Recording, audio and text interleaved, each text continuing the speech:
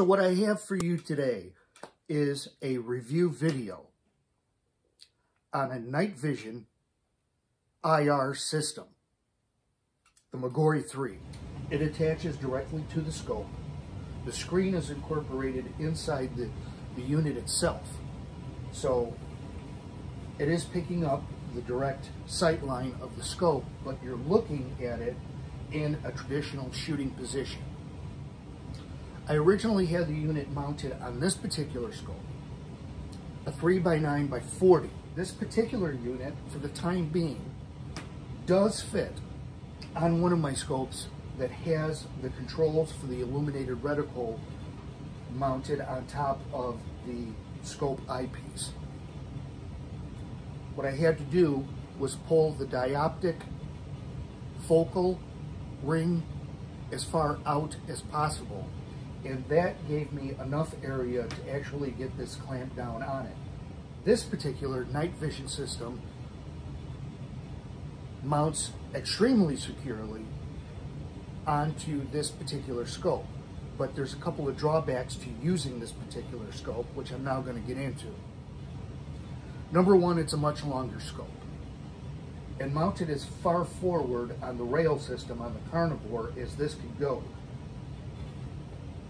This particular night vision system, the Megaorei 3, is going to extend the sight line of the scope quite a bit farther backward. Using this scope, I can't get any type of cheek weld on the cheek piece. My cheek is actually back behind the cheek riser, making for a very awkward shooting experience. This is a UTG Bug Buster scope, very short, and I have it mounted as far forward as I possibly can on this particular rail system.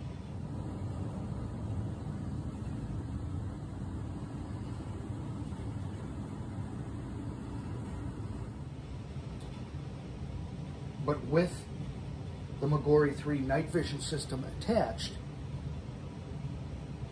using the eyepiece that I'm using, I can still get my cheek onto the cheek riser with a nice weld and a nice comfortable shooting position.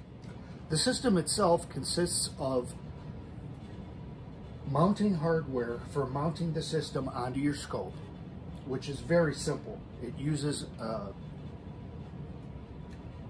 choice of compression rings.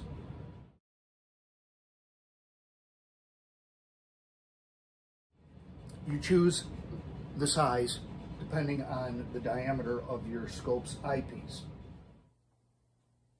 You install the tightening ring first over the eyepiece of your scope, followed by the compression ring that fits the most securely over the end of your scope. Bring the unit up to the end of your eyepiece, and this threads onto here,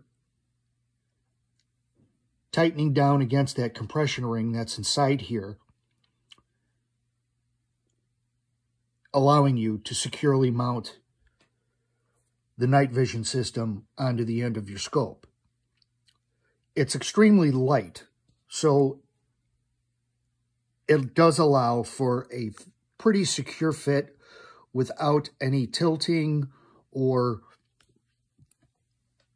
unnecessary pressure on your scope. There's just enough clearance here, as you can see, between that tightening ring and the top of my mounting rail. That is something you're going to have to take into consideration with the scope rings that you use. You want them high enough so you get this clearance. Otherwise, you're going to have interference between the ring and your scope rail. And as you can see, this barely has any scope rings shorter than what is currently on here. Wouldn't allow this to tighten here. What I would have to do in that situation is move everything back so that this ring cleared the back of the scope mounting rail pushing everything back once again and defeating the purpose of getting in a traditional shooting position, which I wouldn't be able to do, but this does allow me to do that. So you need to take into consideration the scope you're going to be using and the height of the rings you're going to be using. The rest of the unit consists of a battery compartment. This is where the 18650 battery goes. This is an IR light. The IR light adjusts to a wide, spread out field of projection or a very concentrated field of projection.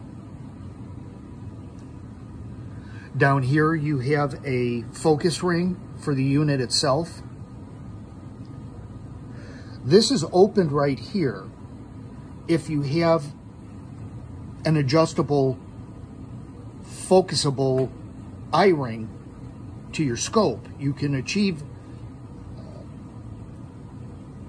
adjusting that through this opening. That's one of the reasons why I would like to have a scope that does not have this, where this could fit farther on. Right now, this is actually, I do have an adjustable eyepiece to this scope, but this is clamped down over it and I can't get to it. A scope that did not have this raised section where this could be mounted farther would allow me to have more adjustability for the eyepiece of the scope, the focus adjustability of the scope itself, the adjustability of the unit itself, and further adjustability with the dioptic lens of the unit. So if it's set up correctly, you have a lot of things you can adjust between what's available with your scope and what's available with the unit itself. Now back here, you have a choice of the eyepieces that you want to use. This has a very long dioptic tube and an adjustable. This turns, and there's a ring underneath here that turns, allowing you a better focus of the scope picture. What I found is with my eyesight, there is another piece here, much shorter, that screws directly into here and doesn't extend as far back and has no focal lens to it. You're looking directly at the screen inside the unit. Your eye is extremely close to it, and depending on your eyesight, you can get a good focal picture of the screen inside the unit. In my case, in my eyesight, that didn't allow me to do that. I had to mount this particular eyepiece setup with the longer tube and an adjustable lens to get a good in-focus picture of the screen inside the unit. And this obviously extends the length of the unit farther back than this would. So I had to take that into account as well as far as where everything was going to be mounted. But you do get that choice. You do get that adjustability between eyepieces and the rings that secure the unit onto the scope itself, which are nice features. The back of the unit, with addition to the eyepiece, has the control switches. Fairly simple operating system. Power on and power off. The control for the IR light. You have the ability to record what you're seeing onto an SD card. There's controls for that, to go between taking video or taking pictures.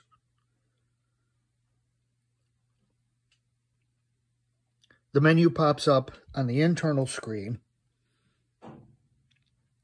and you use the controls up and down, right or left, to change each individual feature. It comes with a pretty minimalistic but easy to understand instruction booklet, which goes over the features of the unit itself, both with the mounting to the scope, the controls themselves on the back of the unit, how to operate and toggle through the menu, your choices and features of the different eyepieces that can be mounted to the unit. It records in 720 pixel. There are more expensive units that have higher video quality, if that's important to you. Not by this particular manufacturer, but by other manufacturers. The units are extremely similar in the way that they look and operate. What I really want to get to and show you is an example of the type of picture that this unit is capable of. This next portion of the video I took looking directly through the unit in my basement at night, no lights on, pitch black. It literally is, there's no way I would even attempt to walk around in my basement given how dark it is down here. But viewing my basement shooting range through the unit itself, it does come up with a very good picture. And one of the things really should pay attention to is the focus of the unit itself on the target and the clarity of the crosshairs.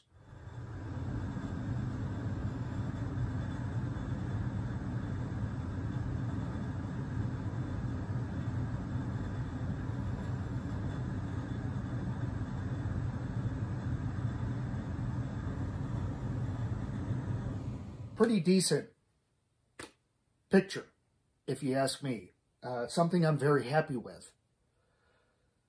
But the only way, and it's a pretty big but, and there's no mention of this in the description of the unit itself when you go to various sites that sell this, or in the instruction, to get a picture as clear as you can get, focusing on your target and having your crosshairs come into focus.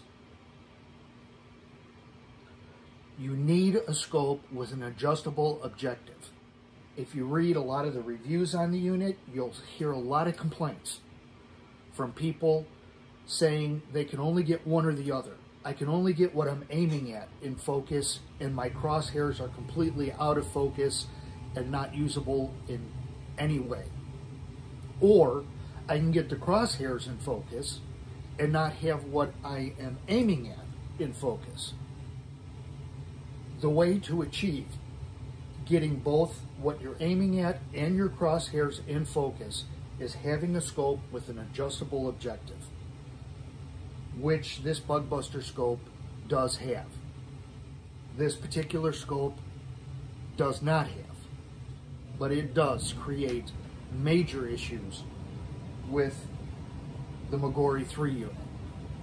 Using this scope and the Megaorei 3, I was in that situation. I could get what I was aiming at in focus. My crosshairs were completely indistinguishable. Or I could get my crosshairs in focus and not have any type of clarity whatsoever to what I was aiming at. It was either or. So once the Bugbuster with the adjustable objective was installed as far forward as I could on my optic rail on my Hatsan Carnivore, and the unit attached to this particular scope, everything changed. It really brought out the best of this unit. I purchased the unit for less than $130 with free shipping. My final conclusion on the unit itself is, depending on your setup, and it has to be a very specific setup, it can work out to be an extremely functional unit. So, you have to have the right setup. You have to have the right scope rings. You have to have the right type of scope. I recommend as short of a scope as you could possibly get to maximize the function of the night vision unit itself. With all that said, with all that set up correctly, it's an extremely nice night vision system for the money that it costs, and is something I would recommend. Guys, thanks for checking out this video. Shoot straight, stay safe, and I'll see you on the next one.